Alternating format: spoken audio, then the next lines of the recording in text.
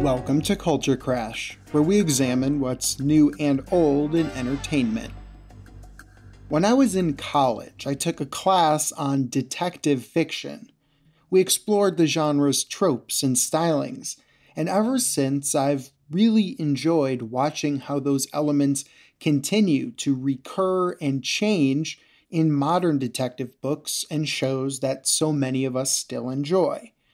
In the first minute of HBO's Mare of Easttown, Kate Winslet's Mare takes a long drag from a vape pen, an obvious reference to the chain-smoking, hard-boiled detectives of the past, but with a blatantly modern twist.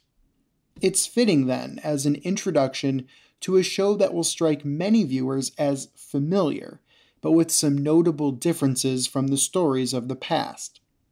The story revolves around a teenage girl being murdered and the investigation that follows. That's familiar. And it takes place in a small town where everyone knows everyone. Also familiar. Still, it's centering of a middle-aged woman who does not always do the right thing, along with her complex, layered family life and dating life, is a bit of a departure from the genre's roots in femme fatales and other seductresses.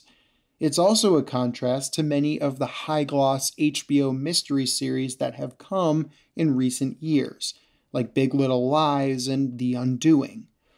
The show is constantly pushing and pulling between the retrograde communal relations of a small Pennsylvania town and modern conventions, technologies, and controversies. Its dialogue is sharp, its characters complicated, and its arc is messier than most modern crime shows. In a good way. Ultimately, Mare of Easttown is well-made, well-acted, and riveting television worth watching.